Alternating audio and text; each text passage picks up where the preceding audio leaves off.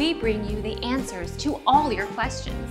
Be better than others. Enjoy the benefits of knowledge. Accept the answers from us.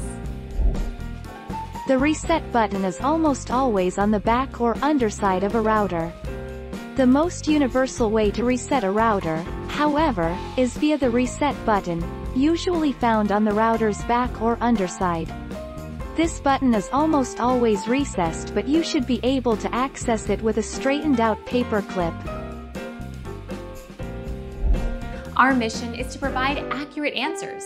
We think without knowledge, it is impossible to live a balanced life. Be competent, be skillful. Thank you for watching. Don't forget to subscribe and hit the bell notification.